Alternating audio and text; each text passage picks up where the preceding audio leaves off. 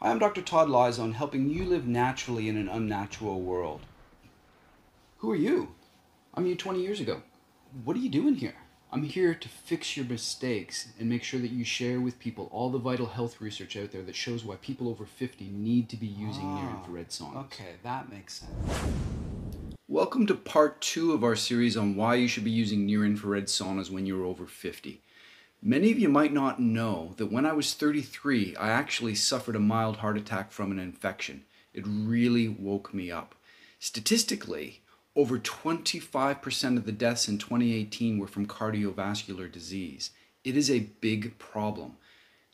To me, in my opinion, it is a huge disconnect in society that people don't understand how immensely valuable saunas and near-infrared saunas in particular can be for cardiovascular disease. There's this fear out there that saunas and heating the body is bad for cardiovascular disease, and many doctors still don't tell people to do near-infrared saunas. They don't even recommend saunas at all. In the literature, that is not the case. The literature is abundantly clear that saunas are fantastic for cardiovascular disease. So today, I'm going to go through a countdown on the top 10 reasons or things that saunas can help you with when it comes to your cardiovascular disease. And stay tuned till the end, because at the end, I'll go through the select few who really shouldn't use saunas. Let's get started. Number 10. Near-infrared saunas can improve the lipid profile in people. That is a huge benefit if you can influence the LDLs and the HDLs. Number 9, saunas can mimic exercise. If you think about it, a sauna heats up the body, you get a good sweat going, you get the blood flow going. It's a really good way to get a lot of the benefits of exercise without doing the exercise. And it's not a replacement for exercise, but a lot of you that are watching this video over 50 can't or won't exercise because you're either overweight, obese, knee pain, back pain, whatever it is. So this is a way that you can get many of the benefits of exercise without actually doing it. Number 8, there is a reduced risk of stroke. 61% less chance of having a stroke when you do saunas 5 to 7 times per week.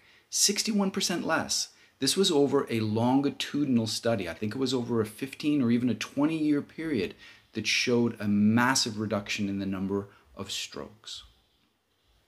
Number 7 is that near-infrared saunas can be used for stroke rehab. Now, the photobiomodulation component, the light component of the sauna, is what helps here. Yes, blood flow and the heat in the sauna can help, but the photobiomodulation is used extensively for stroke rehabilitation. So using a near-infrared sauna will help with stroke rehab. You probably should get yourself an LED panel so you can increase your dose, but it will help when you use a near-infrared sauna. Number 6 is high blood pressure.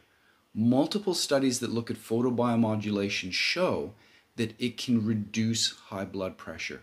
Multiple studies that look at just the heat of the sauna also show that it can reduce blood pressure. It helps with the arterial stiffness. You're sort of pumping the arteries. It helps with the endothelial lining. It reduces the stiffness, which reduces the blood pressure. Number 5 is that it releases nitric oxide. Both the heat and the photobiomodulation, the light component, increase the production of nitric oxide. And this is a great benefit for people that have cardiovascular disease because it increases the circulation. You get far better blood flow. It has an effect very similar to nitroglycerin, which makes sense. We're talking about nitric oxide, nitroglycerin. It works really well, and when you use the sauna regularly, you can get a lot of benefits with your circulation, including microcirculation.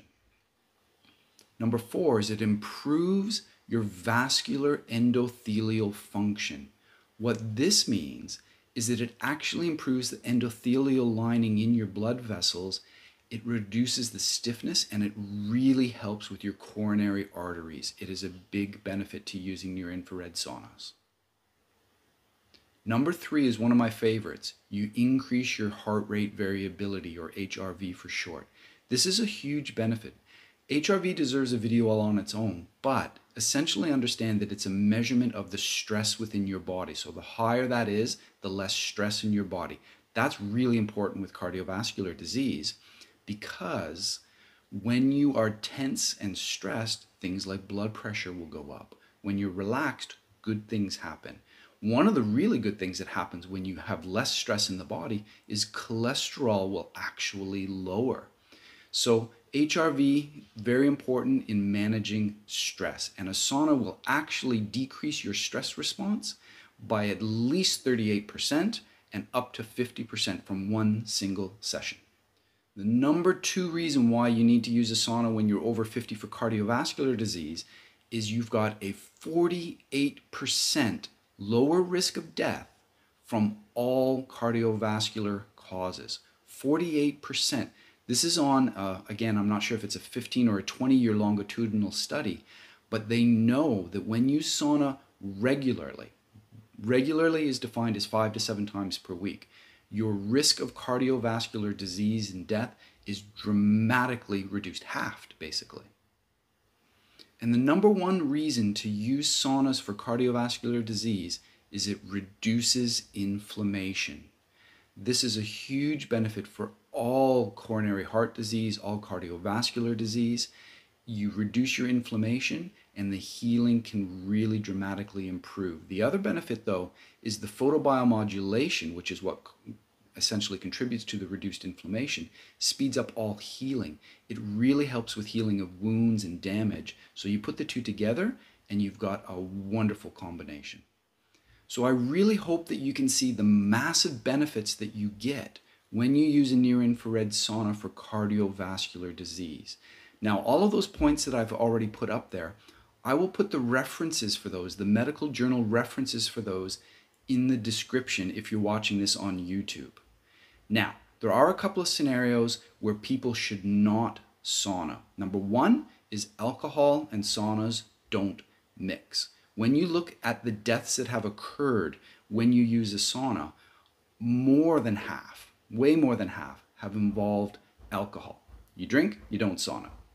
Now, there are other people that should not sauna, and what I'm going to do is write it out for you so that you can pause the video and have a look and see if you fall into that category.